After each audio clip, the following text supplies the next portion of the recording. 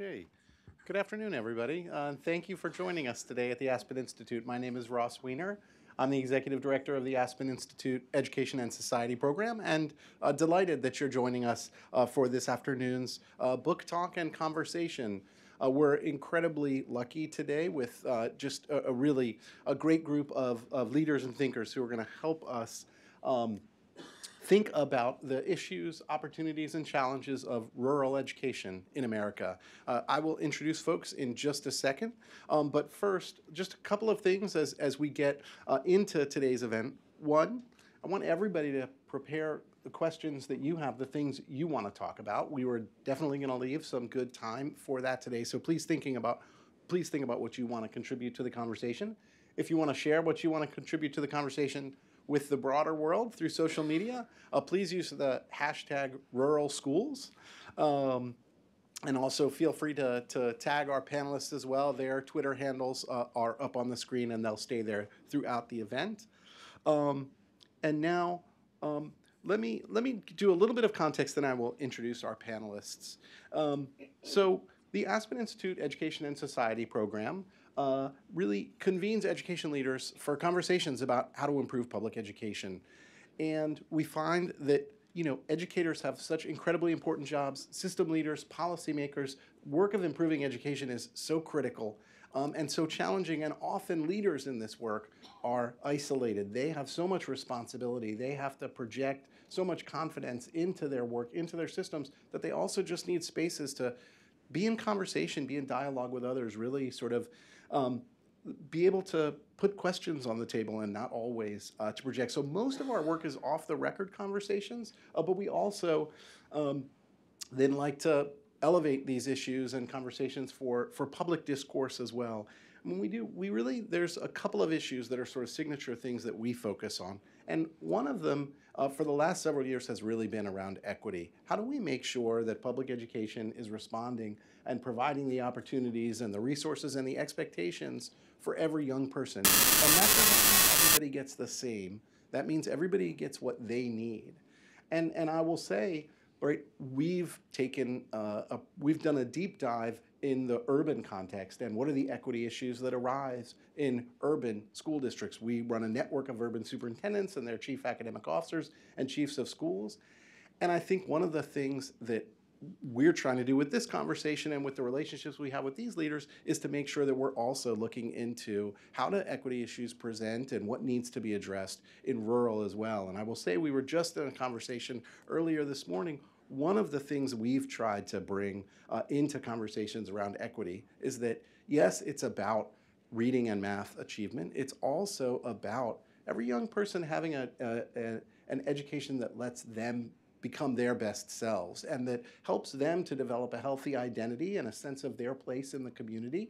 And one of the things that we talked about this morning is that one of the things we've focused on in our program is how much race and ethnicity affects identity development and needs to be considered in how we address educational issues. Place also is sort of deeply a part of people's identity and ought to be affirmed and respected and now part of their education as well. And so a chance to think about how do equity issues show up in rural America.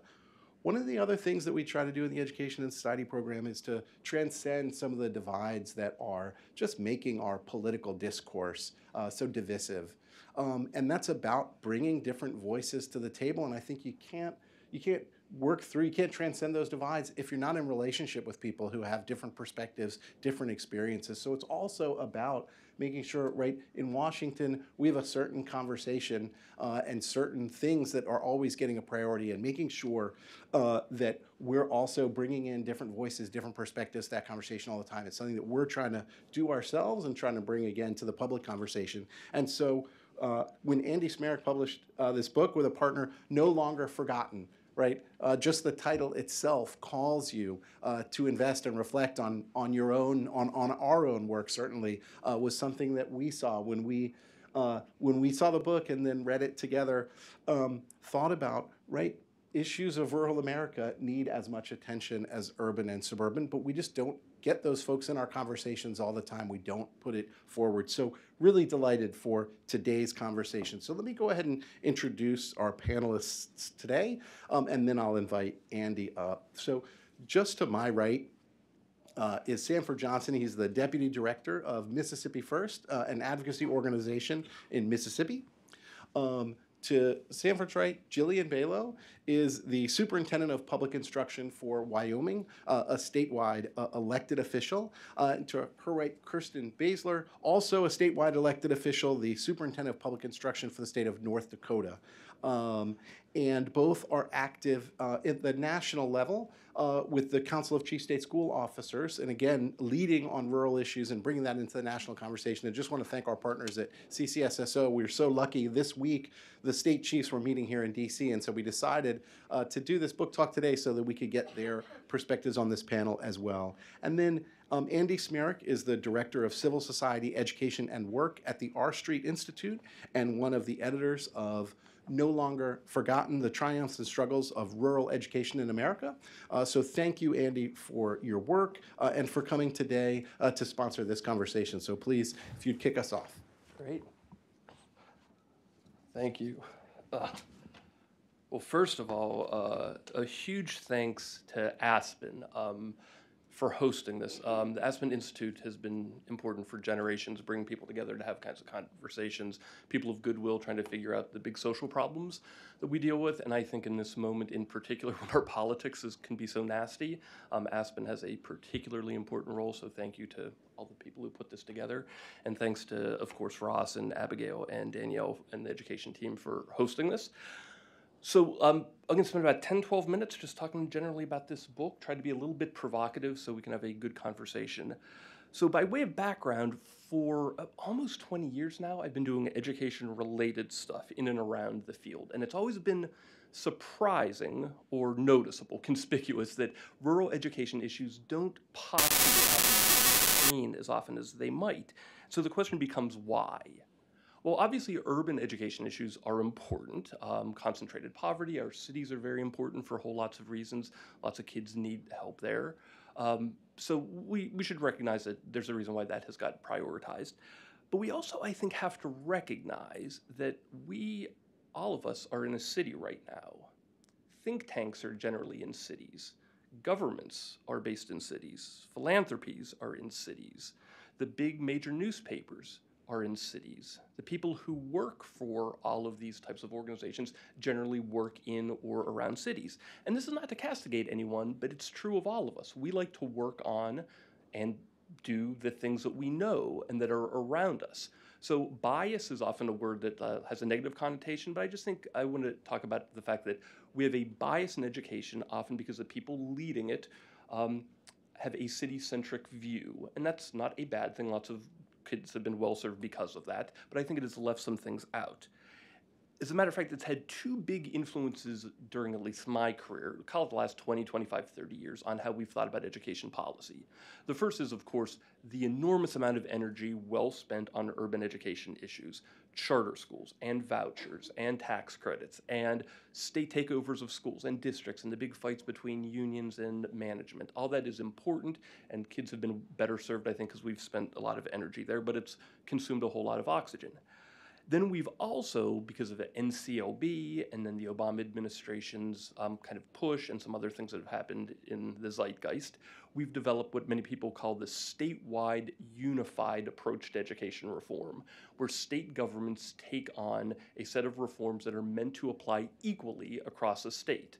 Think of statewide standards, statewide tests, statewide teacher evaluation reform, statewide approaches to longitudinal data systems, statewide approaches to turnarounds of low-performing schools. Again, all these things are good, but anytime you do anything in a unified, unitary way, what that has a tendency to do is pinch or at least ill-fit the areas that are not like the others. So you can see these two big thrusts on the former urban education reform. It just kind of totally ignored rural America.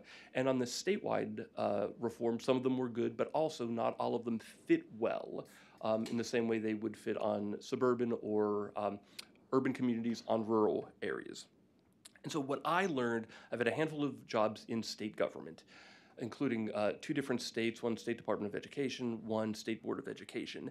Happy to tell war stories about these issues if you would like, but the biggest thing I kind of came around to was that often the narratives that were dominant in the newspapers, coming out of think tanks, coming out of research organizations, were just different than the conversations I was having when a state has to engage urban, suburban, and rural communities together. There was a disconnect that I felt sometimes the conversations we were generally having had, and to be diplomatic here, just a misunderstanding or lack of understanding of the needs, the context, the history, the culture of a broad swath of America, rural America. Okay, so that's the context. Let me get now into some details why we put this book together. This is meant to give you a sense of the differences in rural America and why some of them are important and might want to think about shaping your work or your partner's work. So did you know that almost 10 million boys and girls are in rural schools today? That's about 20% of all K-12 students in general. Now, there are lots of different definitions for what counts as rural. There are dozens of them actually under different federal programs. Rather than getting into all of them, generally they capture 2 things. One, rural is not a city. Typically, it's a remove from a city by some distance, but also it's sparsely populated. What becomes curious about this, though, is then the term rural, and you can see my air quotes here, captures very, very, very, very different parts of America. Rural captures the Deep South with the history of slavery and segregation, captures Appalachia with a very different history, captures parts of New England, captures the Northern Plains, captures the desert Southwest. All of these places have different histories, different cultures, different needs, but they're all considered rural. So there's a certain danger in just looking at these all as the exact same. With that said, there are a number of really important similarities that come about because these places are actually removed geographically and politically, which I'll come back to in a second, but because they're sparsely populated. So let me give you a couple of those. Rural students, no matter where they are, go to fewer libraries, museums, and concerts than students in any other geography. Why? There are just fewer of them where they actually live. AP, Advanced Placement. Fewer than 2/3 of high schools in rural areas have access to any AP classes. In suburban areas, it's north of 90%. Rural high school students also have less access to foreign language programs, specialty schools, and a range of enrichment programs, often largely just because of lack of capacity, lack of dense population. Now, this other part is seldom talked about, but it's through the research, something that really stood out to me, is that often in rural communities, the school, the public school, is the social institution. It is the thing around which an entire community gathers, often because it is so important, and I'm going to get to some of the reasons why, but also just because there is not much else. So it is the thing where you go to do bake sales, to gather on Friday nights for a game, to do volunteer activities. If there's an emergency, that is where you go.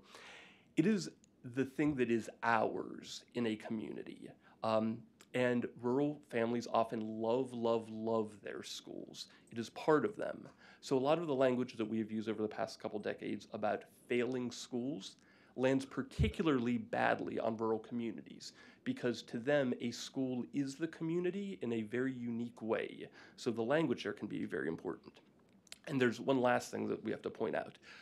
The shadow of consolidation and closure hangs over lots of rural communities in a profound way. Most other places in the suburbs don't much have to worry about their schools closing or being consolidated. A lot of rural communities worry. If we lose 5 more families in the next couple years, our school will be closed. And if our school is closed, the next closest one is 50 miles away. And if people have to get on a bus 50 miles to go to a school, maybe our town is going to die. So these issues are front and center for lots of families. Now on to the academics. Rather than going into all the details about NAEP scores and state test scores, in general, rural schools look a lot like suburban and urban.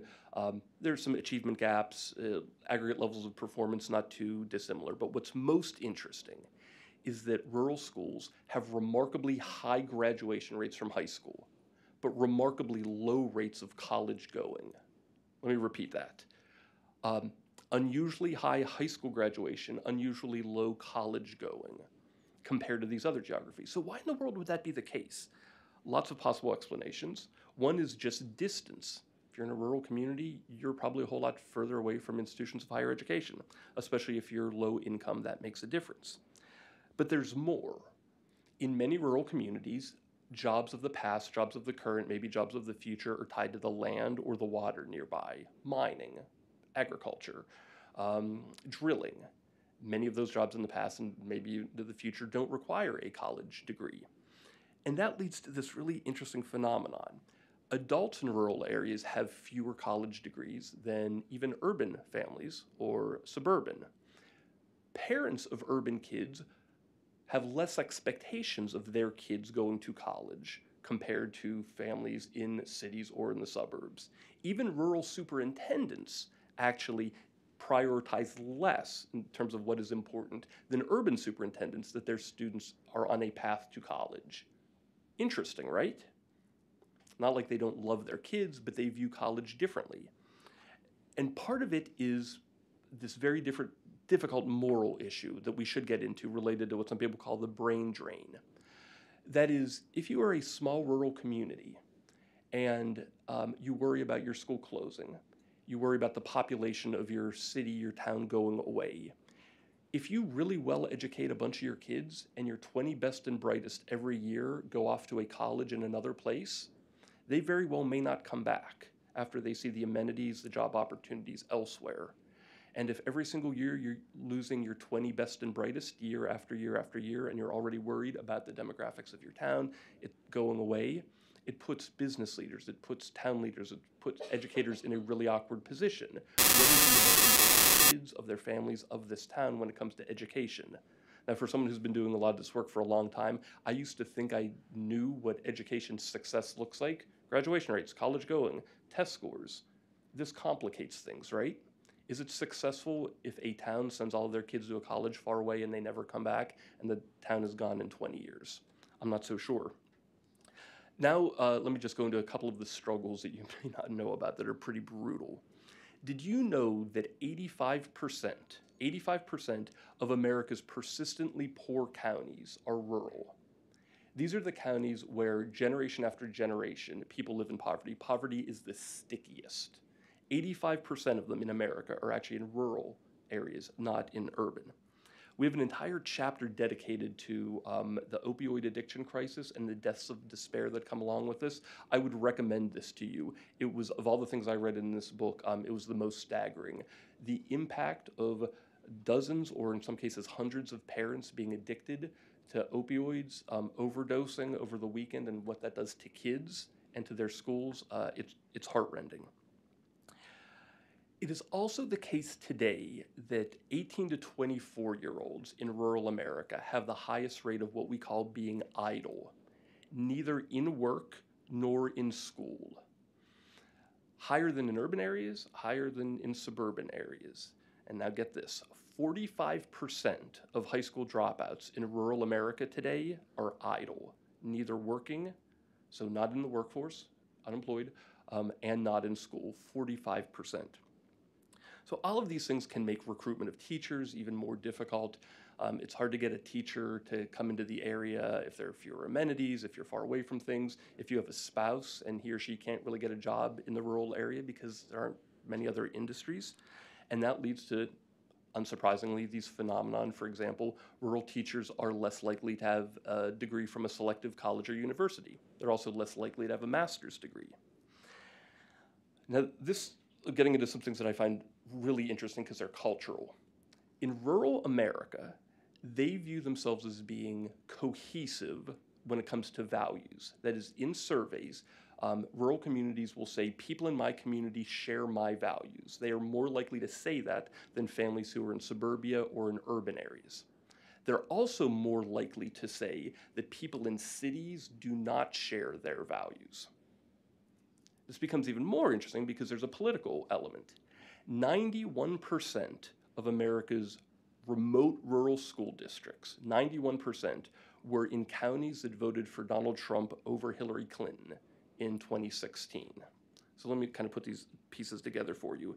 Rural areas are at a remove geographically they view themselves often philosophically at a remove from cities. Politically, we see that they're at a remove. And yet, earlier on, I told you we all recognize that the think tanks are in cities, and all the money is in cities, and policymakers are in cities. This kind of distance actually is meaningful to policy that we make, that there's both figurative and literal distance between these communities. Now, just to finish up, there's some assets that we should talk about, or at least be aware of. One is that in rural communities to this day, marriage rates are still higher, often considerably higher. Kids are more likely to grow up in two-parent families if you live in rural America. You're more likely to have a parent stay at home with you as a child from the time you're born to the time you go to school. Parents are more engaged in school activities, in community activities, and in church activities on average in rural America. So there's some good things going on. I've given you as many data points as I can in 12 minutes in the book. Lots of other interesting stuff in here related to property taxes and the politics of these places. But let me just end, maybe to get the conversation going, with 3 nudges or recommendations that I have for anyone who kind of works in education. The first is this.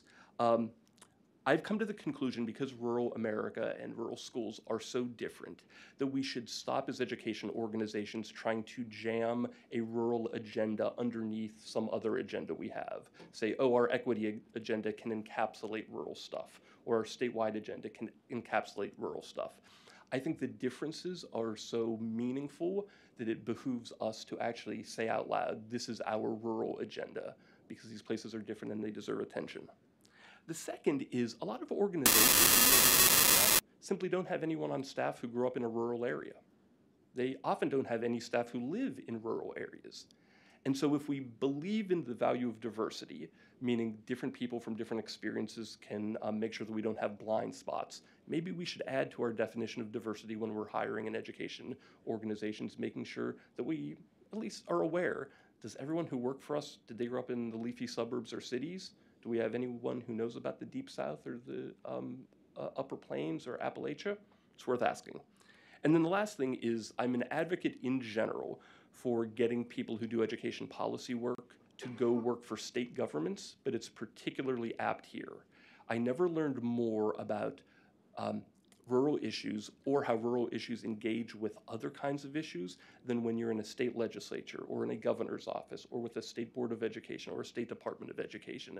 Because while think tanks and researchers and advocates are talking about the issues they care about, when you are in a state and people have to figure out a funding formula and a charter school law and something about teacher certification, that is when all of these issues come together and you have to be fair to everyone and navigate things, litigate things, and adjudicate them. And you realize ultimately what comes out the other end was a matter of compromise. And I think it would behoove all of us if we did some work at the state level so we could kind of become familiar with the politics and policy of this and realize how important and difficult some of these issues are. So with that, I will stop. Good? Awesome. Thank you, guys.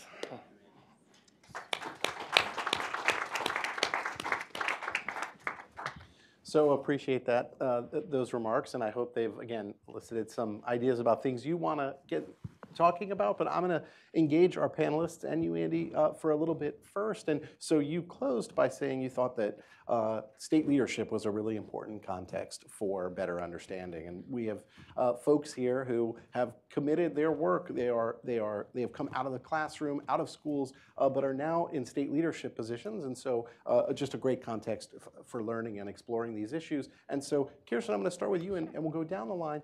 And I think, we talked about that rural, in some ways, it is defined by place. And so I would love for you to sort of introduce yourself and your perspective on these issues to the group by telling a story about a particular place that taught you something about the opportunity, the greatness of education in rural America, and possibly some of the challenges or issues that need to be addressed as well. Certainly. Thank you, Ross. And thank you to Aspen, to Andy. You just so much to respond to in that. Sorry. No, it was wonderful, fabulous. But yes, so at the state level, it's completely different. As Ross mentioned, I am from North Dakota, and I understand place very well. And I thought I had an understanding as a young person who went to a school district that was considered rural. I had 28 students in my graduating class, and essentially they were the same 28 students that I started kindergarten with. And so I thought I had a deep understanding of what rural was and what North Dakota was, and it's amazing to me that I'm even able to say this now, because once I came to the state superintendent's role, I realized that there was so much about rural North Dakota that even I didn't know. And for those of you that have known me before and talked to me before, I often describe North Dakota as one community with a really long main street, because we are all so interconnected, and it's a small, cohesive community, and it doesn't take long to get the 300 miles from one end to the other end, because we have amazing roadways and thoroughfares.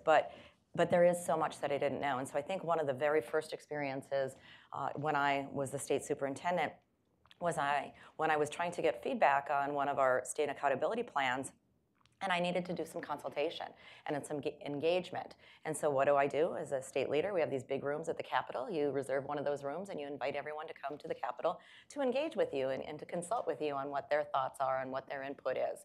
And then I realized that some of these people that I had been inviting would need to travel for 5 hours in order for me to engage with them. And that was voiced very clearly at this first engagement, first consultation meeting. And I had to recalibrate a little bit, or had to recalibrate a lot. And so then I started to travel all around and schedule the meetings in their locations, and not just 8 regional locations, but 16, 20, 25 different meetings in every corner of our state. And I would pull into one of our school communities, and I grew up in a small town. I knew I had a cafe, I had a grocery store, so I expected that was my context. Well, I pulled into some of these communities, and there was no cafe, and there was no grocery store. The nearest super center was 110 miles away. And that's significantly different. And then I realized that not only did they not have a super center or a cafe or a grocery store, they didn't have banking services either. So then I started to think about financial literacy and the context, and all of us as educators know instinctively that you can't teach a new concept until you have a prior concept to attach that to. So as we're trying to teach all of these new things, what prior context, and where is that gap, where is that desert, if you will, of these students? I will tell you that when you talked about the number of libraries and the number of concerts, what I really significantly understood then is that we have an opportunity desert in some of our communities. We certainly do not have the capacity or the academic skill or the ability desert, but we have an opportunity desert. Because I think one thing that I would like to share is about my smallest school district. I have 178 school districts in the state of North Dakota. 129 of those school districts have 0 to 300 students, pre-K through 12. So the majority of my schools are the rural schools that we're talking about, and rural and isolated. Horse Creek, or depending on which part of North Dakota you live in, it could be Horse Creek. But they have 8 students, and they are 2 families, they're cousins. And so they are, they're just too far away. This Horse Creek school is just too far away to go to the next school down the road. It's over an hour away.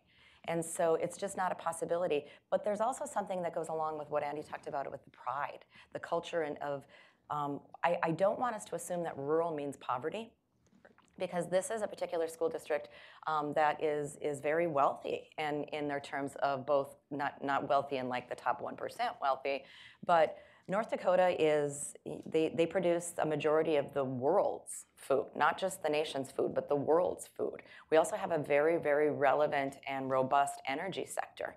We also have the 2nd largest Microsoft campus in Fargo in the nation. So rural does not always mean poverty, but where these jobs are, where these opportunities are to make a great living, whether it be a dairy farm or a grains farm or in our energy sector, they're located in rural communities. And so there are people that have chosen to raise their families there, go off, get a degree or not, but can be very viably employed. And that's where they're raising their children. And we are very fortunate to have 3 generations living on the same homestead. And so not only do you have 2-parent families, but you have grandma and grandpa, and maybe your aunt and uncle and your cousins that live right down the road. And so that is something very, very important about the success of our students.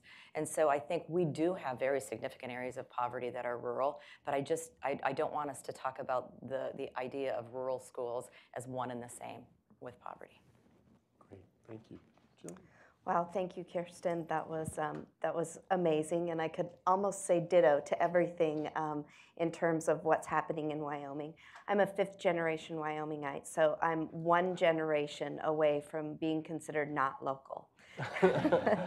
I also attended school in one of our largest districts in Wyoming and taught school in one of our smallest districts in Wyoming.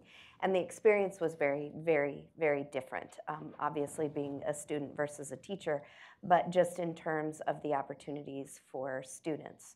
So oftentimes, I guess I'll bookend this with just saying, oftentimes we talk about access to quality opportunities for students.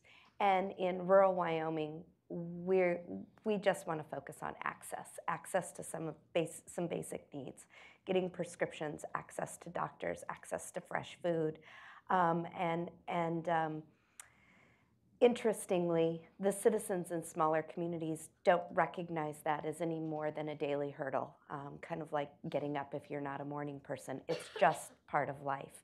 And everyone really rallies around that. So while that is a huge hurdle, it's also the resilience and the pride in the community is also the wonderful part about rural education in rural communities. So maybe the best way to illustrate that is to talk just a little bit about my 8 years that I spent in a rural community as a teacher, where my husband was also the principal. And so I taught 7th, 8th, 10th, 11th, and 12th grade. And I taught language arts, and some of those kids I had for more than one period a day for a variety of different reasons. I also coached volleyball, and I taught the fitness class after school on Tuesdays to the teachers, and was the 8th grade sponsor. So the opportunity that we have to just be really close-knit with other very noble and wonderful people is pretty incredible. And that really translates to the connections that students get to make to their teachers and to other community members. So by contrast, my husband was the principal, and he was also the head boys basketball coach. And the head custodian was also the bus driver. So it would not be out of sorts to have the bus driver gone with a group of students and my husband coaching coaching basketball and being the principal and sweeping the court during halftime while I was in the concession stand with my 8th graders selling treats. That's just the way we do it, and that's not anything special that we did. Anyone in a rural community could say, these are the hats that I wear. And again, while to some that may look like a real hurdle, and it is, it certainly lends to poverty, and again, that access to quality. It's also a great strength of the community, and really a great marker of the resilience that exists in rural communities across the state. So I can't imagine doing the job as state superintendent in Wyoming without having that context, because we have a couple of larger school districts with our largest is about 13 to 14,000 students, and then we have rural, and then we have rural-er. And those are 3 really different classifications, and every issue, every problem, every solution not only lacks a statewide solution or a statewide approach, but also we need to think of a small, medium, and large district in the context of rural Wyoming. And so the issues may be the same, in many cases they are, but the lens is very, very different. And the lens in rural states is critical. You can't approach it from, I think we just sort of automatically adapt anything that comes from the federal level and say, how does that look in Wyoming? How does that look in North Dakota? Those are the crux of conversations that I have with our federal delegation. Senator Enzi was a stalwart supporter of the Perkins reauthorization, and that's what the conversations looked like.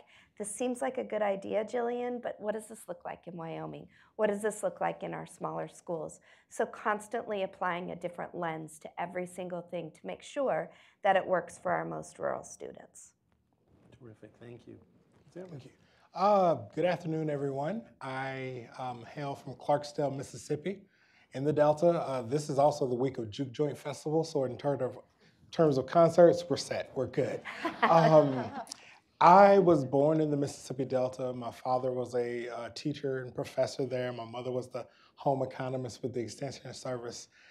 They decided when my brother and I were young that in order to give us all the things that they wanted us to have as children, that we had to leave the Delta. So we moved to another part of the state. We moved to Starkville, one of the university towns in Mississippi, and went through college, went through high school there. For college, I was ready to get out of the state. I thought, okay, I'm done. I'll come back to visit, but getting far away from here. Thought I was done with Mississippi. If somebody would have told me that not only are you coming back to Mississippi, but you're going to be in the Mississippi Delta, I might have hit them. But that's exactly what happened. I had an opportunity to come back right before I graduated from college, working for a senator, connected with a hometown friend, a former Bus 51 alum from Starkville, and we ended up talking about some of the challenges in our state. And by the end of that summer, Mississippi was all that was on my mind. Like, I've got to get back. What do I need to do? Eventually led me to Teach for America. I taught in the Mississippi Delta. Thought that was going to be 2 years, and then off to D.C., off to Capitol Hill. And 16 years later, still in the Delta, loving everything about it. Feel like the work that I'm doing right now is really making a difference in a place that is often overlooked. To talk about the impact of what's happening in education right now. There was one thing that was in the book that really stood out to me, was talking about challenges, but also talking about the successes as well. Before I got on the plane yesterday, I felt like this game that we play in the Johnson house called Pass the Bug, where somebody's sick, then somebody else gets sick. I felt like my turn was coming, so I went to the urgent care clinic before I went to the airport. And this is the first time I went to this particular clinic in Clarksdale, and I noticed that Anna, one of my students, was on the wall. She's one of the nurse practitioners there. And it was just, oh, that's my fourth period U.S. history student. Of course, she wasn't at work that day. Otherwise, it would have been a whole moment. But I have so many of those experiences. I think that's one of the joys of still living in the community that I taught in. Like, sometimes you see a police officer. It's one of my second period students. One of the championship basketball coaches is a former student. The first lady of the church that I'm a member of is a former student. And she asked me, like, right after she got installed, like, do I still have to call you Mr. Johnson? And like, not when you're the first lady of the church. Like, you can be Sanford now. So there are a lot of challenges when it comes down to education in Mississippi. We have a major educator pipeline. So that's teachers as well as leaders, trying to attract people. We have a lot fewer people going into education in general. I think there's a 53% decline in the number of people who are getting their certification over the last 5 years. So we're not getting as many people into education. The ones that are going into education, they want to go to more attractive areas. They want to go to suburban Memphis, suburban Jackson, the Gulf Coast. It's hard to get people to want to go to Humphreys County, Leland, other places in the Mississippi Delta. We often say in Mississippi that we have two cities. That's Memphis, Tennessee, and New Orleans, Louisiana. And this is where we tend to lose a lot of our talent. There are people all over the country that are doing great work that have some tie to the state. Either they taught in the Delta through Teach for America or Mississippi Teacher Corps, or either they grew up in Mississippi or their parents or their grandparents grew up in Mississippi. And there needs to be something that's said about that, because when we're talking about black folks in Mississippi, we're talking about people of color. There are people who for generations thought that Mississippi is a place that you escape. And it's tough to have conversations trying to get people to come back to Mississippi. Like, you're doing this great work. Why don't you come back to Mississippi and doing that? But if your mindset is like, my family escaped from Mississippi, why would I go back? That's something that we're trying to address right now. So that's a major challenge. We also have some challenges around what school reforms look like nationwide. And just like Jillian was saying, how do we take some of these reform initiatives and try to translate them into something that could work in Mississippi? Like when we were doing school improvement grants, I was one of the reviewers, and they gave you 4 options, and only one option was really viable in the state of Mississippi. Like, how are you gonna replace half your staff? And not only is the talent not there, but like that's my frat brother, that's my church member, that's my sister. Like, there are certain relationships that it's hard to overcome. Mm-hmm. We also have some challenges around funding. Right now we have a funding formula that is consistently underfunded, but even if it was fully funded every year, according to what the formula says, there's inequity that's baked into the formula, and the structure of it is completely unfair. When it first came out in 1997, back when I was a senior in high school, it addressed adequacy.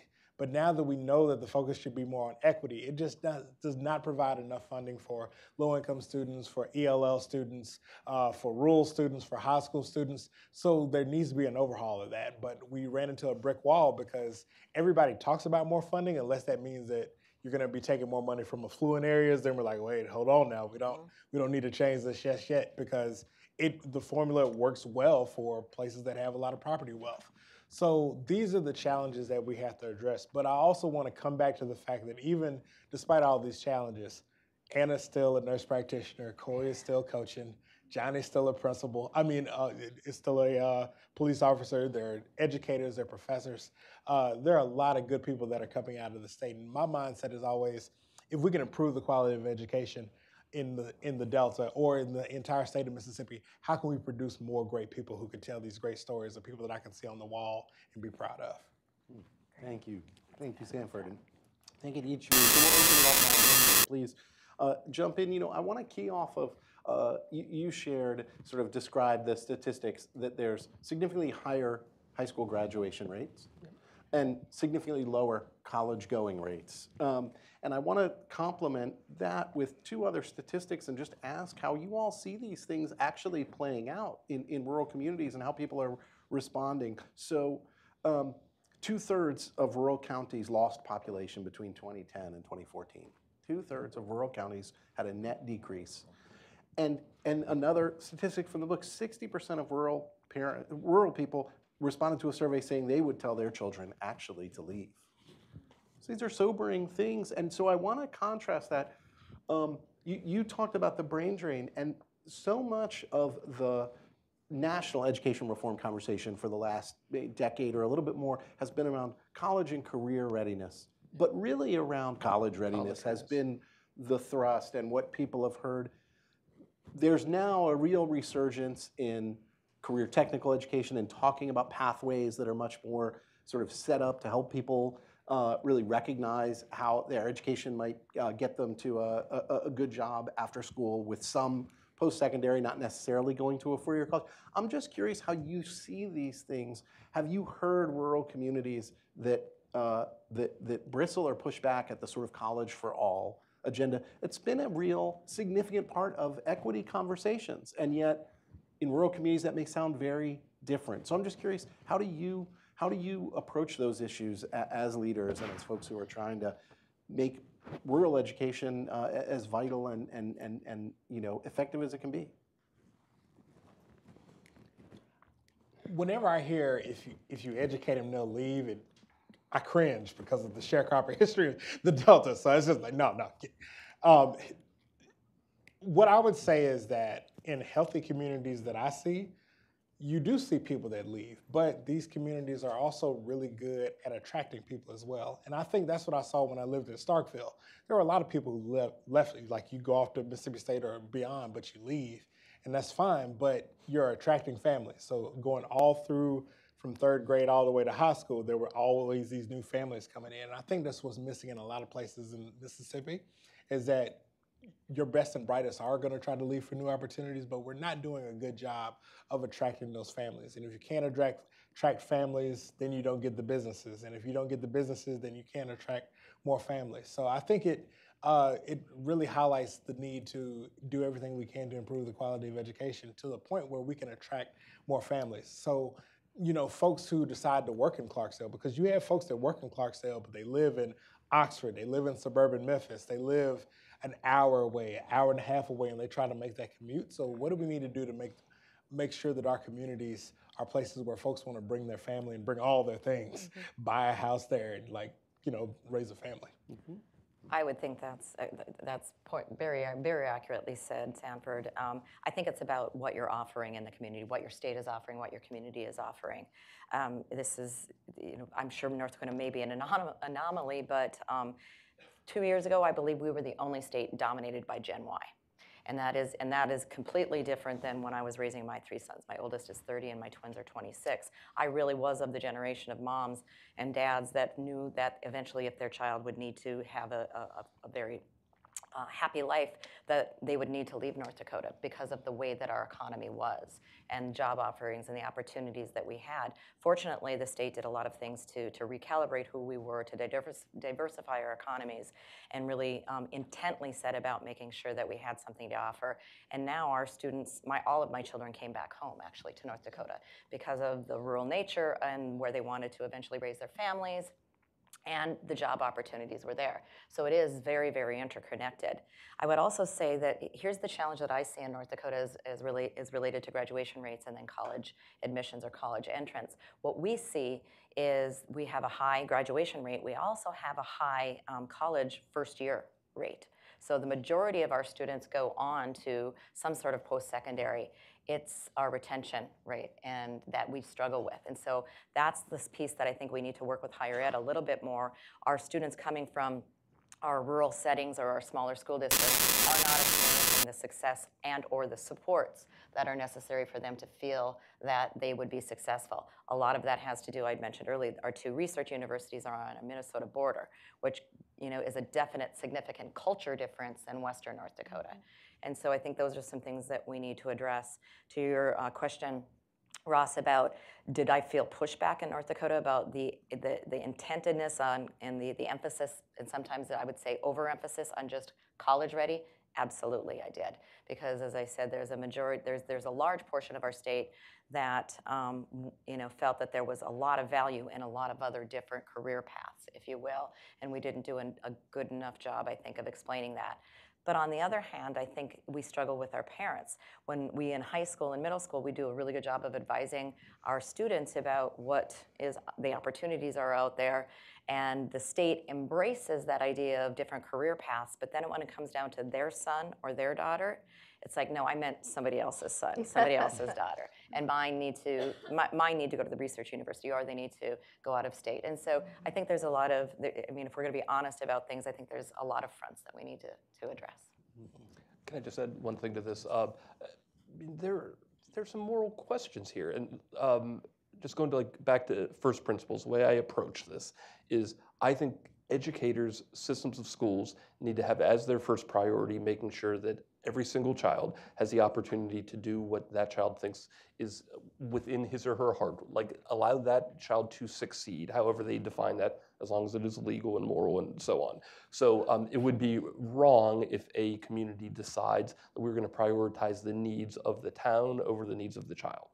However, the older I get, I also recognize that we are not atoms. We are not widgets as human beings. Place is important to us. Community is important to us. Culture and history are important to us. Civil society is important to us. So when the economists say, there's not really a jobs problem, yeah, people are out of work in Appalachia, but they could just get up and move to San Antonio or San Francisco. I think that misses this really important part of American history about pluralism, about culture and place and so forth.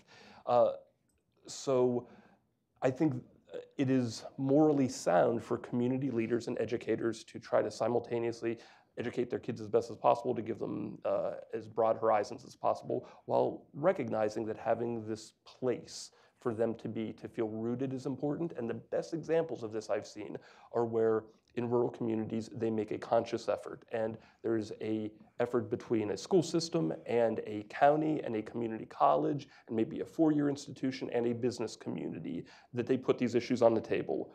We don't want to lose our best and brightest, but we want them to have opportunities. How can we give them a pathway from their school to a community college to a job that is going to be here? So maybe they want to go to Harvard and then move to San Francisco and never come back. But if they want to be a production manager in the local plant, we're going to figure out a way for them to do that. That seems, I'm ambivalent on a lot of this because there are cross currents, but that sounds right to me.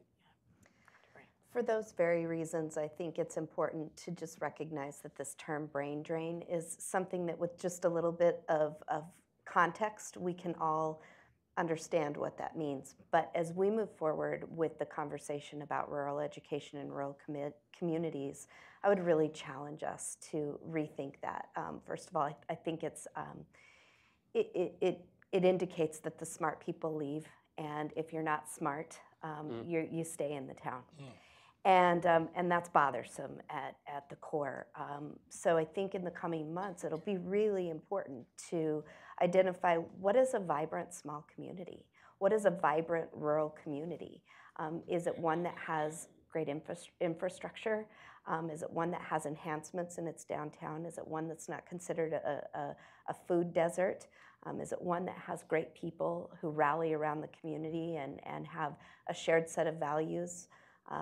Is it a community that has a few entrepreneurs and some small industry or small manufacturing that provide a few opportunities for folks to keep the community maybe not the same, but growing at a reasonable pace to maintain its ruralism?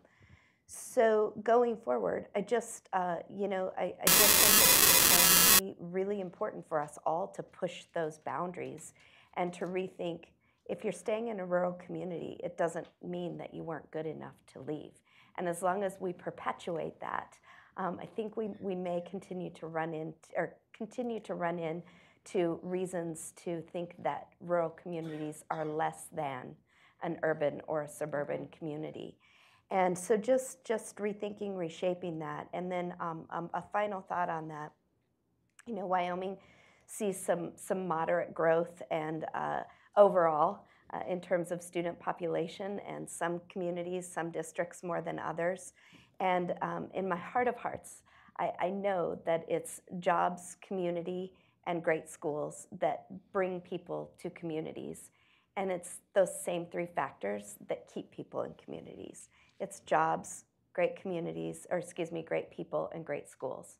And so, figuring out how we can talk about rural education in the context of the jobs and in context of the shared value system, and see all three of those as strengths and as pillars of what makes a rural community successful. I think that's a big paradigm shift for all of us to think about, but a really important one. Yeah, really appreciate that, and I think brings that, one of the things I think we're trying to think about in the Education and Society program is recognizing education sits in society, and how do we need to be thinking more about how schools relate to community, just to the other resources that families are looking for that are going to be important for young people's development. So appreciate that reframing. I'm going to ask just a couple more questions and then invite people into the broader conversation. But I started saying one of our areas of focus is equity, and I'm just curious, how have you seen equity show up, and how have you seen unique approaches to addressing equity in rural schools, rural communities? So that's to anyone. I will start.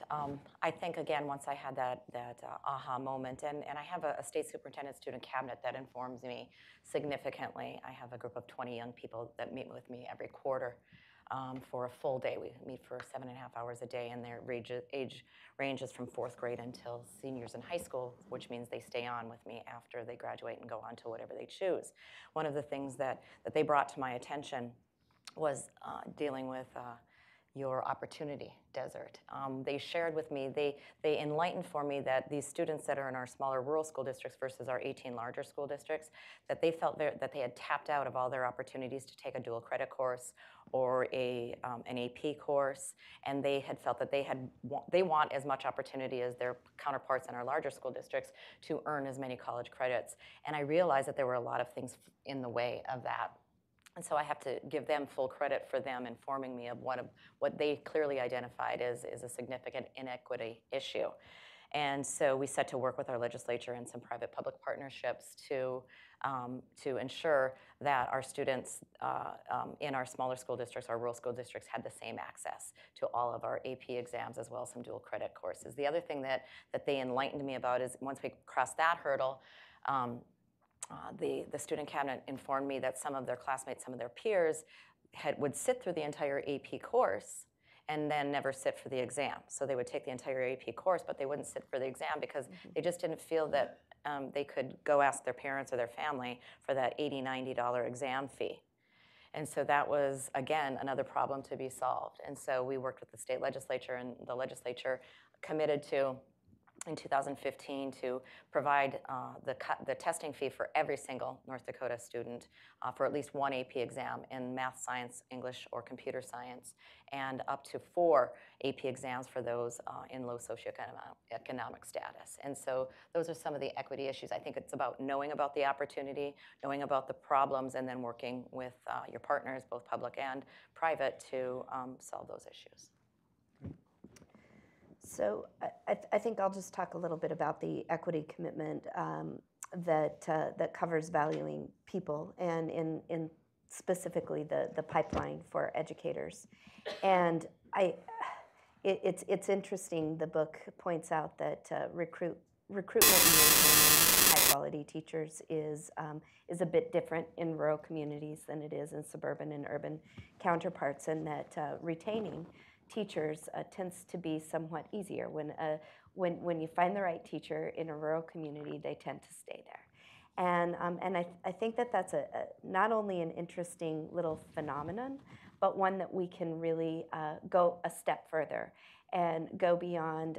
It's important to build and sustain a pipeline of high quality educators, but it's also really important for us to consider the implications of having that.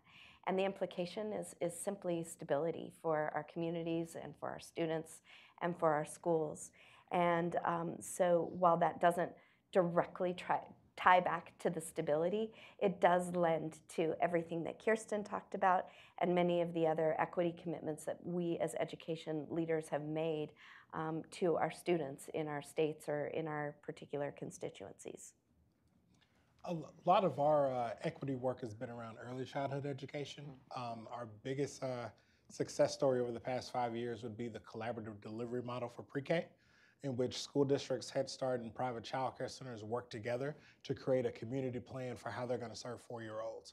So you may have you have a lead partner that provides professional development. You have teachers that may spend the morning in the Head Start center and then spend the afternoon in the school district. But it's been a real game changer because it eased tension between school districts and Head Start over fighting over the 4-year-olds, just being able to say you can work together and create a community plan. Some of the collaboratives are like city level, some are county level. There are also some collaboratives that hit like maybe 3 or 4 different counties, and they're all working together to share resources. And right now the program has been very successful, although it only reaches a small number of students.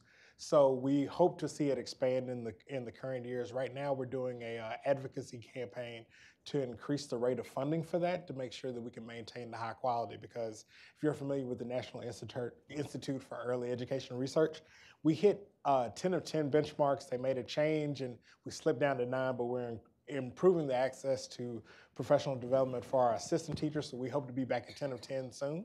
And we can maintain that quality, then expand it. We think that that will be a game changer, because there's no better return on investment than early childhood education. And now I'm starting to think, are there other places where we should be looking at collaboration? Are there collaboratives that we can create around special education?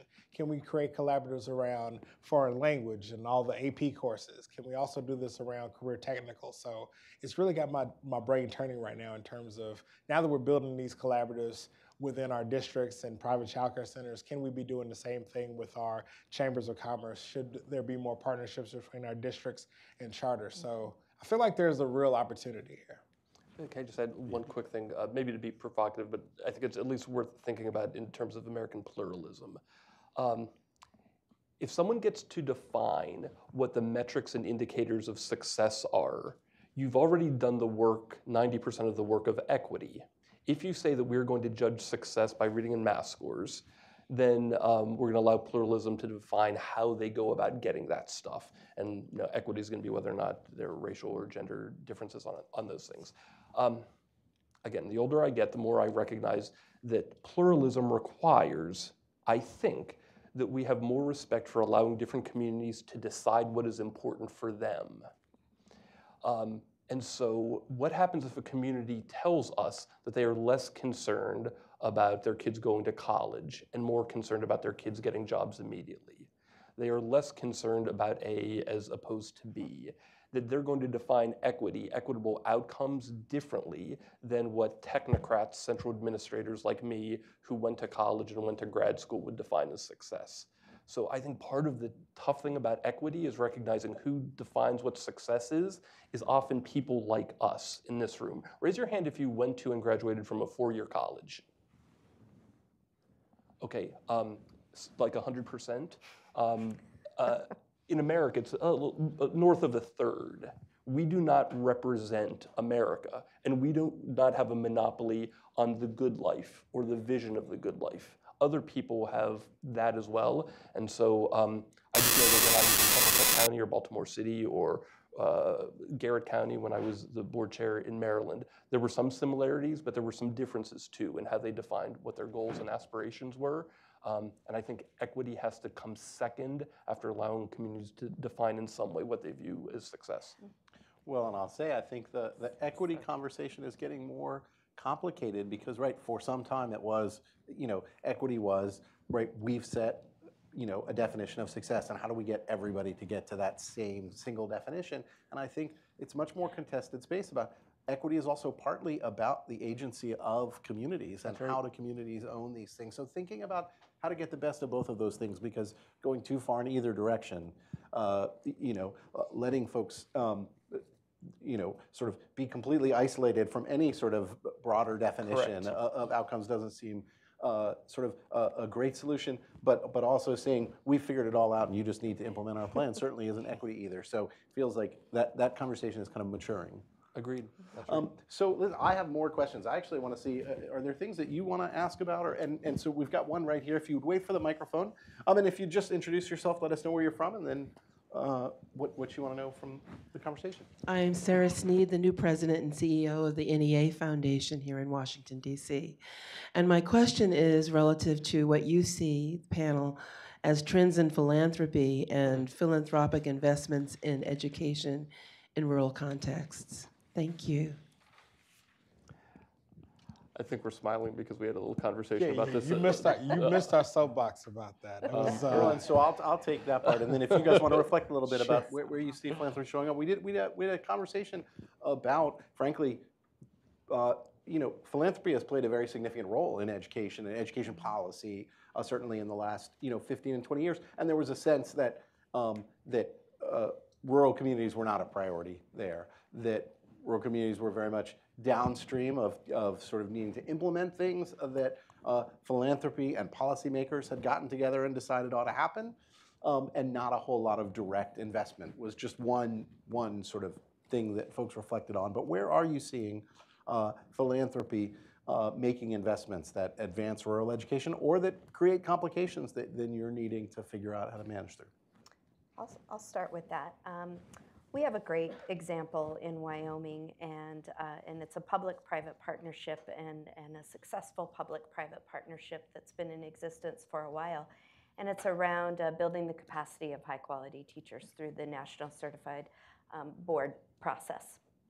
So the process, the funding is a match, and it's with philanthropy. And we take cohorts of teachers that want to go through the national board process.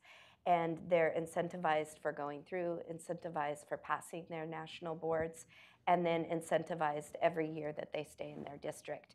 And then once any school gets up to a certain percentage of teachers that are nationally certified, then the school also receives a financial incentive. And so without having to go to a 4-year institution or having to leave the teaching profession, teachers are able to hone and perfect their skills through the national board certification process and get paid for it through a public-private partnership. And so that's a very localized example. And of course, we would love to see some different options for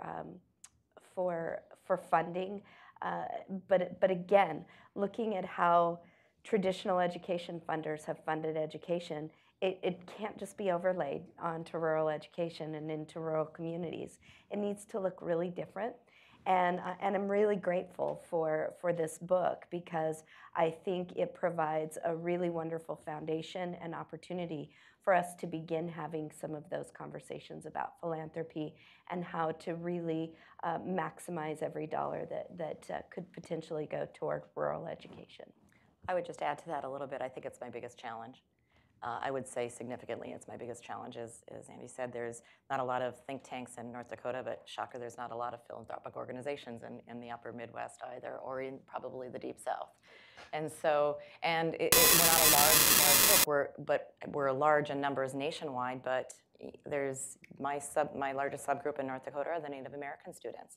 They comprise 10% of my students' population.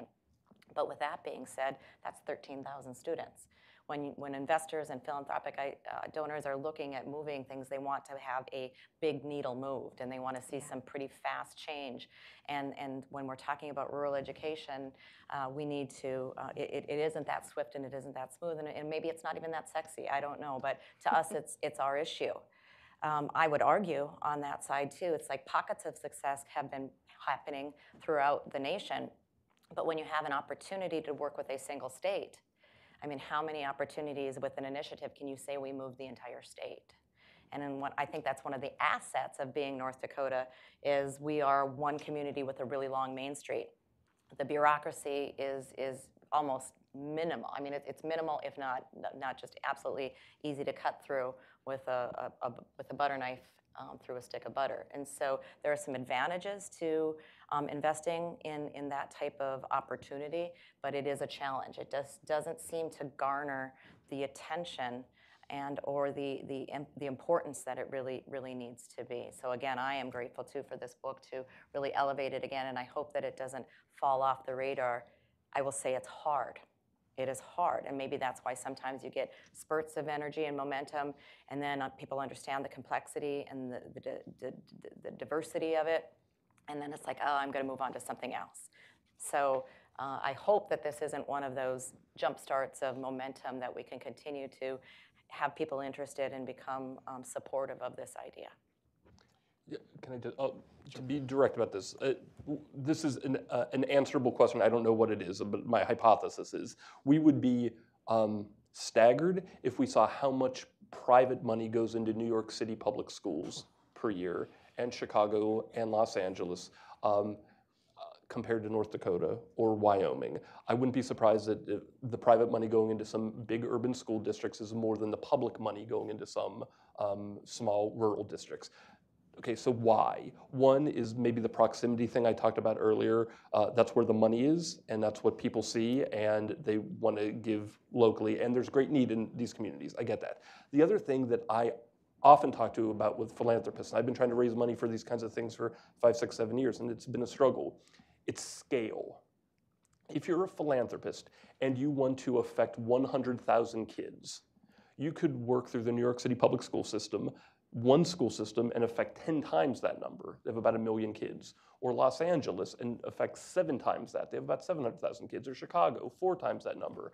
How many school districts would you have to work through in North Dakota or Wyoming to affect 100,000 kids?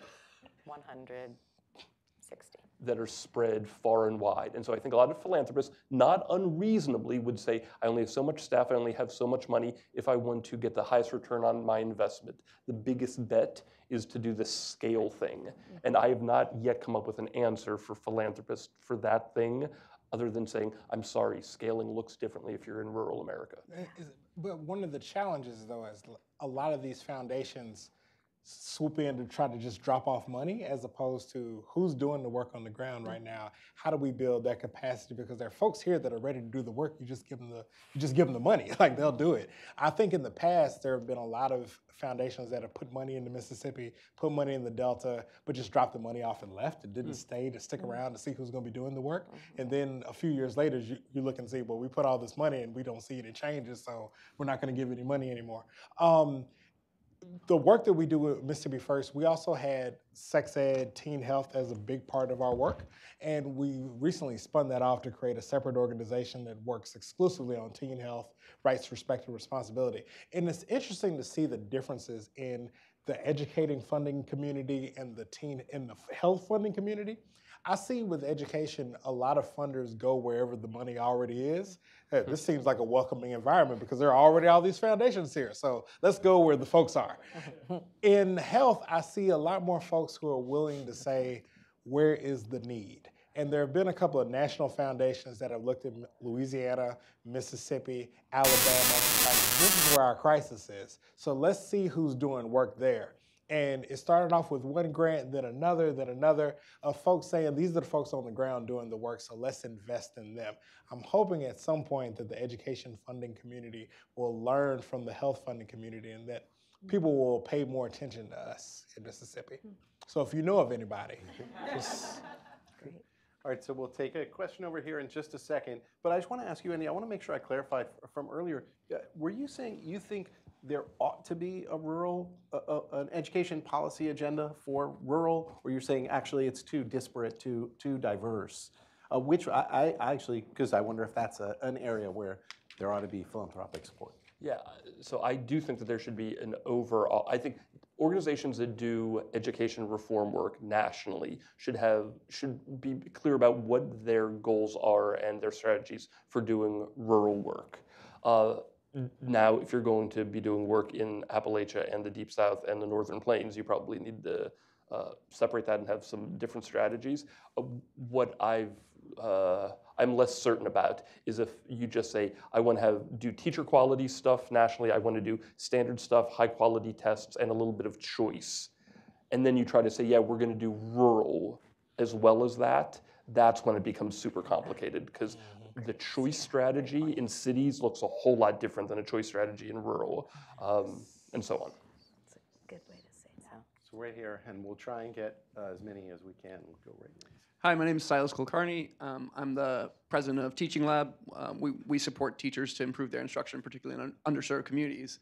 My question for the panel, particularly for the state folks on the panel, what are you doing right now to empower local educators and to draw on that resource? Because one of the things that we experienced, our initial work was in West Virginia and Louisiana, and what we found was that there were these amazing educators out in the field who, if we could give them a little bit of support, a little bit of spark to their gasoline, they could take off with it in a way that was totally different than in some of the urban places where there is this initiative fatigue. And so I'm kind of curious, have you worked on drawing out teacher leaders and what have been the results of that?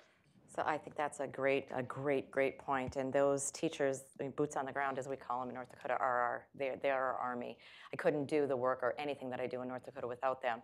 I have a great relationship with our Teachers Association, the North Dakota United, and their leaders. And so our state education department and our Teachers Association partner a lot on lifting up the stories of educators and helping share, bringing them together in those regional pockets. It's much too challenging to bring them to the center, to one location. So we partner a lot with them to do the professional development and even just even statewide, sometimes even virtual book reads. But to your point of lifting up that teacher leader, working with our governor right now to get some appropriation to really intently pay those teachers for leaving the classroom at some point in time, becoming those teacher and instructional leaders so they don't have to do that and take care of a class of 25, 30 students. And so really so we're almost at the finish line. Our budget is being discussed back in North Dakota right now, so keeping your fingers crossed for that. But it is we call it the TILE program, Teacher Instructional Leadership. And so I think those types of efforts are extremely important. The other thing that I think we need to look at in rural communities and rural context is instead of trying to draw people that had never lived in that community before, providing those opportunities, those pathways, and those supports for them to become a teacher because they're already in that community. And again, great partners, our Teachers Association and our governor's office are great partners in that. Then I already addressed how we have the cohort for board certified teachers, which is wonderful. But in addition to that, we have a number of structures that are set up in rural communities and larger communities across Wyoming.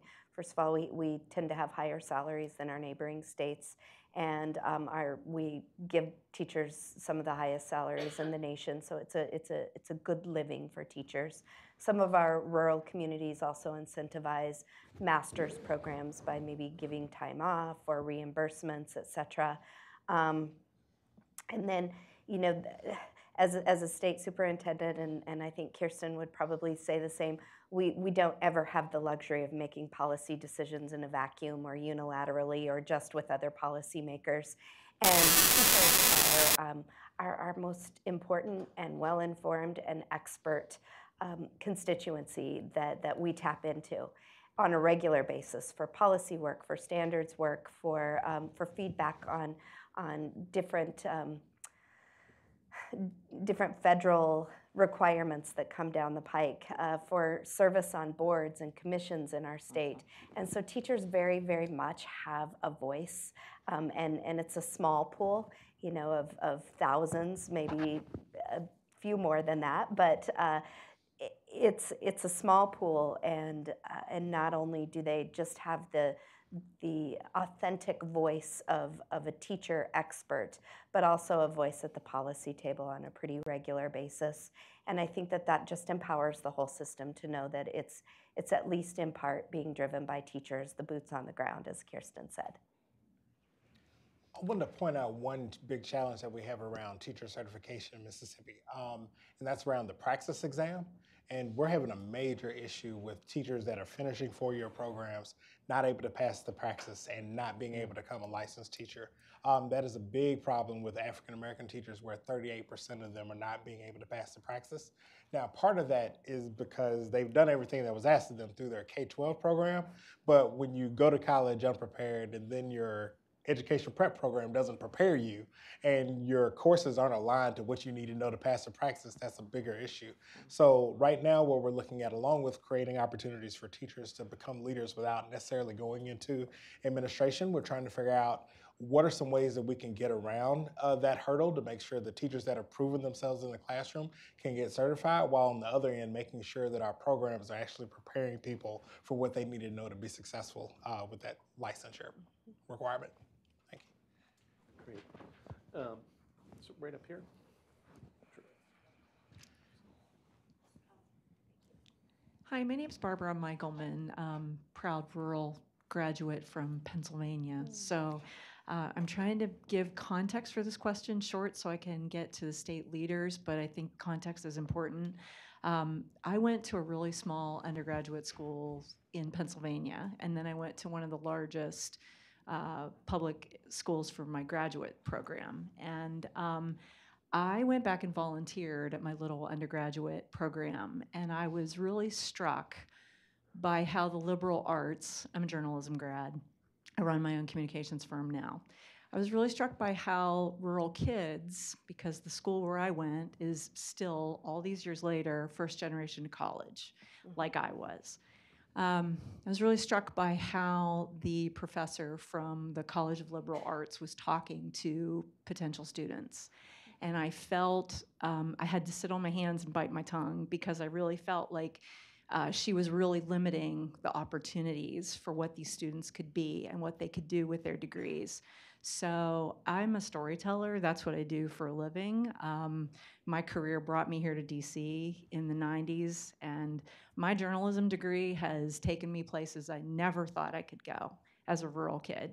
And you know, when I look at trends, when we talk about soft skills and we talk about important skills that are needed, critical thinking, problem solving, excellent communication skills, that's what I got, and that's what I've put to use ever since. My dad was really worried that I would be a waitress with student loan debt and never be successful with a journalism degree, because he was first generation off the farm. So he never lived to see the successes that I've enjoyed, but I'm sorry for all this context, but what I'm getting to is I'm on a fact-finding mission, and I would love to know what you think about this. I've talked to the superintendent at my rural high school. I've talked to the incoming dean of that undergraduate program. I've talked to the English department chair, one of the journalism professors, and I'm seeing some really interesting trends emerging, and I'm perceiving a bias that rural kids are not being told that liberal arts programs can take them places. And so it's a thesis that I have that I'm working through right now. I feel like so many of these rural kids are being pushed into STEM.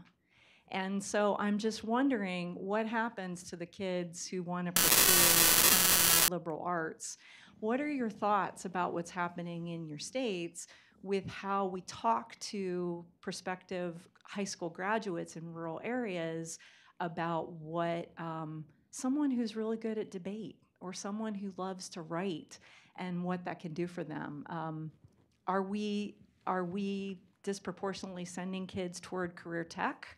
So I'm sorry for that long piece, but I wanted to give a little bit of context for my question. I appreciate that very much. I think that there is some merit to your concern.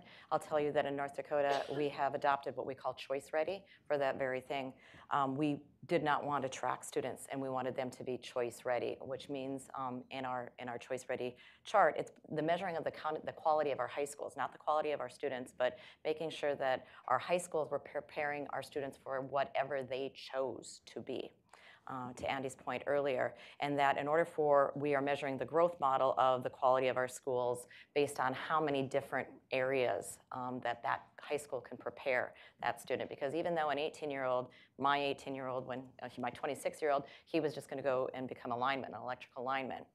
And so that's what he knew he was going to do when he was 18 years old. And then he figured out that, most of the time those linemen climb those poles and, 40-mile-an-hour blizzards, and that's not something he wanted to do. So even though at 18, that's what he was going to do, we needed to prepare him for his choice. He went back, got his bachelor's degree, his communications, that type of thing. So need to do that. So we recognize our expectation that we should, the expectation that we need to prepare them for choice. And we have a whole matrix accountability framework set up to measure where those kids are at. I think you touched a bit on career advising. I think so many of our students decide at 8th grade, we check in with them at 8th grade and say, what do you want to be? I want to be an engineer. And then we get them ready for their first 4 years of high school. We never really check in with them again, but we have required now what's called a rolling 4-year plan. So at the end of their freshman year, we check in with them again. An adult, any adult or a designated adult has to check in with each and every one of our students in our schools in North Dakota and say, do you still want to be an engineer? Well, then you need to take this your sophomore year, your junior year, your senior year, and your first year out of school, you need to do this. We do that at the end of every subsequent year to make sure that we are preparing them. We found that those that said they wanted to be engineers really weren't taking the advanced math classes that they needed because no one checked in with them again. I think you touch on another thing about the liberal arts and the well-rounded education. I think Title IV dollars, the increase in Title IV dollars have provided us a lot of opportunity. I think states really need to keep their eye on the ball about if that does mean the arts, if it does mean career and technical, if it does mean engineering. The final thing that I heard you touch on that I think is important in this conversation is probably my second passion, and that is the increase of civics and the understanding of civics. I was a library media specialist, a school librarian, and we were teaching about fake news before fake news was a thing. We just called it media literacy. And so I think that it's very important that we, civil discourse is something that we don't really know a lot about, or we are not practicing. We probably know a lot about it. Our students aren't seeing it. And so I think if we truly are going to have equity, I've talked to Ross about this a lot, if we truly are going to have equity, we are going to need to teach our first graders, our kindergartners, how to have civil discourse and how to engage before it gets to protest, how to engage in the entire civic process before you reach the level of protest. So. You nailed it. Thank you. Yeah. Great. I want to steal that program too. The question right up here. Yes, I'm Quentin Wilson. I was the commissioner of higher education accidentally in Missouri. And I wished we had coordinated better between K-12 and higher ed back then. But there are two issues, really piggybacking on that issue, but also going back to what, Kirsten, I think you're doing in North Dakota with your cabinet, your student cabinet.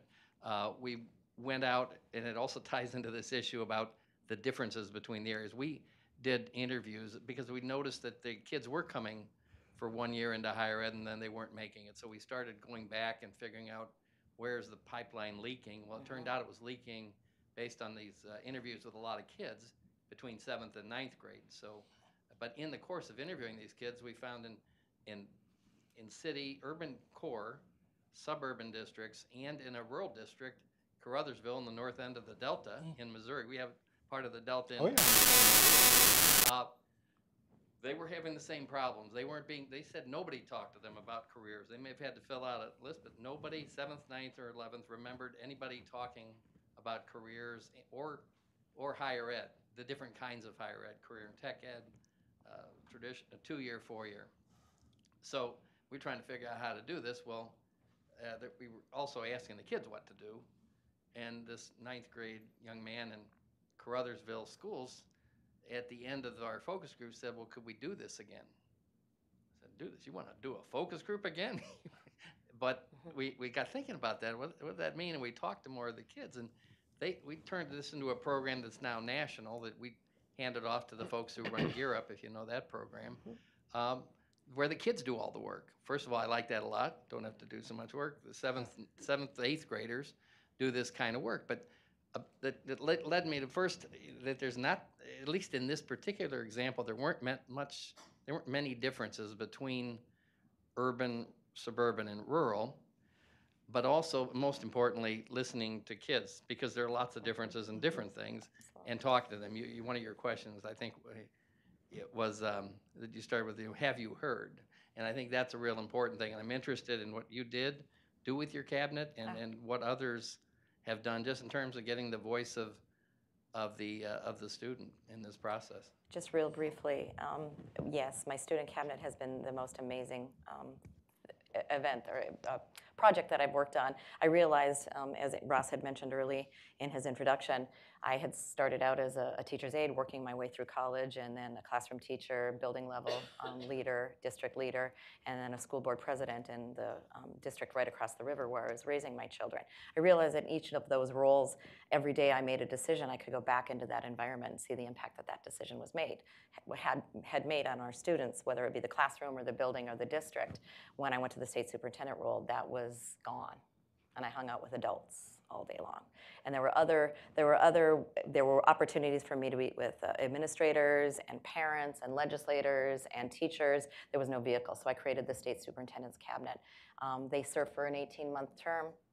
They don't need a referral. They don't need a recommendation. They apply themselves, because what I didn't want to have is like a student council where I was juggling problems about, I think someone in the session that I presented described that they ended up with the students having problems of, how do I juggle all 5 of my AP classes and still get to swim class on time or swim practice on time? So it's a they apply themselves, and I have them write just a very simple answer to a question: what do you think your state superintendent should know about your school experience? And she doesn't. And so from that essay, it's a diverse group, north, south, east, and west, large, medium, and small, as Jillian said we call our schools in North Dakota. They meet with me for about 6.5, 7 hours every quarter. They create the agenda. Several policies have resulted, and some appropriations have resulted from their ideas. So I would encourage, student voice is incredibly, the most shocking thing that the most shocking response is when they find out that it's 4th graders all the way up to freshmen in college, but the collegialness and the leaning in that they all do with each other, do not discount that 10-year-old's voice. Because I think we're going to have time for one more question right back here in the back. I will just say, as you're going over there, I mean, just connecting these last 2 questions, just the idea of counseling. Also, I mean, so yes, absolutely listening to student voice, but I think most of this data came probably from urban districts, but right, the ACLU put out a report recently about the number of schools that have armed police officers, or and don't have a counselor. It's kind of amazing. And so just thinking about, I wonder in rural, the challenge of obviously having all of that expertise in all of those remote communities, but whether technology and distance mentoring could be something that starts to take hold. But this is going to be our... Russ, could I add sure, just one more thing to that? I just building off of that, a couple of things that we're doing in Wyoming that I think are really beneficial to our rural communities. First of all, as a state, one of the professional development opportunities that we offer is a certification in career and college counseling. And we really, really try to encourage counselors and just teachers, paraprofessionals, and other building professionals to take that and to get that credential. And I think it's a little backwards that we only expect the counselors to be talking to our students about career, college, military choices after high school, because some of that liberal arts expertise or interest or passion lies in the faculty or in the staff. And so to empower faculty and staff, again, especially in smaller communities, to have those conversations is really important. Also, we only have one four-year university in Wyoming, and so a goal that we've really set is to make sure that every student has multiple opportunities through their K-12 career to visit and have conversations with higher education, and in particular our four-year university. Again, really having an opportunity from someone who's very biased and very subjective about their passion or about their career, being able to just impart that and share that with students. So I don't just think that it's the student voice. I think it's really empowering a diverse faculty and the diversity, or I guess maybe engaging the diversity in a community. Even the smallest of communities has a diverse voice about next steps after high school, and engaging that and just putting that forward for students is important. Great. Thank you. Okay, last question. right Okay, over here. really quick comment on the high graduation rate, low college attainment front. I am a regional economist for the Federal Reserve Bank of Richmond, but until really recently, I was a professor for 17 years in Tennessee and South Carolina. And one of the things in the Deep South that we've seen over the past few years is a lot of the states had graduation exams, which I'm not necessarily a fan of, but they had these graduation exams. The rural students, which also in the Deep South tend to be the more diverse students, were having trouble passing the exams, so they just did away with the exams. Graduation rates have gone through the roof, but none of the other outcomes have changed much. And in some states like South Carolina, it is actually illegal to remediate students in higher ed. You cannot offer a remedial math or reading class in higher ed.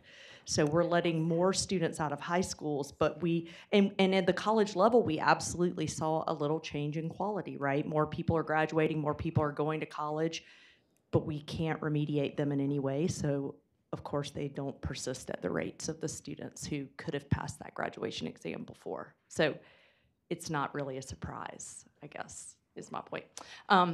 But one of the questions I had, so some recent research I've done shows that in the rural areas of the Deep South, that teacher quality matters a lot more in the rural areas than it seems to matter in urban areas. And I think it gets to the multiple roles that teachers are playing. So I was curious, especially for Sanford, since you're from a state not far from me, what are you doing to recruit and retain teachers? What do you see being done in these rural areas? Because it's so hard to get quality teachers to stay. And we'll ask anybody, Sanford, you're going to kick us off. Anybody last remarks, then we'll close with it. Sure. A lot of the activity in Mississippi recently has been around, housing allowances, tax credits, and stuff like that. I don't know how far that goes. Because the number one thing is to have a high quality principal there, someone who will create an environment that you'll actually want to stay in. Like that's what really makes a difference. Beyond that, we're actually going to start work on a study of our teacher pipeline throughout the state of Mississippi. We want to have that report out in 2021, but I'm in the process of creating a teacher advisory group to help inform every decision that we make throughout this process. So I will have a much better answer for you in 2 years, because we don't really know yet, but that's what we're going to be focusing on. By the way, another opportunity for philanthropy in a rural context, if anybody is listening. Talk to me now. Good plug, Ross. Again, thank you to Aspen Institute and everyone in this room, and to Andy, who worked so hard on this book project over the last couple of years. And I hope that this just blows the doors wide open on having some really deep conversations about rural communities, strengths and challenges in rural education. I will also say, I truly believe that it's jobs and communities and people. Those are the heart of every community, but especially small communities. And in Wyoming, it's sometimes weather that can keep people away. And I just got a notice that school is canceled at home because of a blizzard. So I'm glad I'm here. I'm going to go for a run after this. I too would like to thank for bringing attention to this very important issue. I will just say I believe that Sanford said principal is the key to retention. If you have a good quality leader, you will stay. I would say the other about the recruitment, I would say again, it's about the opportunity desert. We need to have the people that are great, solid community people within those communities, bring the opportunity to them to become a teacher instead of forcing them to move 300 miles away in order to do that. Real quick story, promise to end this, because it was one of the most important anecdotes, moments of my young building education policy career. I was in my 20s and I was advocating in a state for a charter school law. And we thought we had all the votes lined up in the House of Delegates and in the state Senate. But it turned out that we were one vote short in the state Senate. And there was one Republican member who was not going to vote for this bill, we found out. So I cornered this guy after a session and hectored him all the way from the chamber, all the way back to his office, talking to him about the needs of, this was in Maryland, the needs of Baltimore's kids. I was talking to him about civil rights and social justice and opportunity and these kids and the history of segregation in Baltimore and the great need. And he kept getting angrier and angrier and angrier at me. I thought I was sure I was on the side of the angels as I was pestering him. Until finally in the hallway of his building where his office was, he turned around and screamed at me, "What about my kids?" But he added a dirty word in there too. But the point of this was, I knew nothing about him. I knew nothing about his very rural district. I knew nothing about their poverty and what they were suffering. I was talking to him on a social rights, civil justice issue about someone else's kids. And he asked me a completely fair question that haunts me as I do all education policy today. Everyone engaged in public education has the right to ask, what are you policymakers doing to help my kids, the kids that I care about and love the most?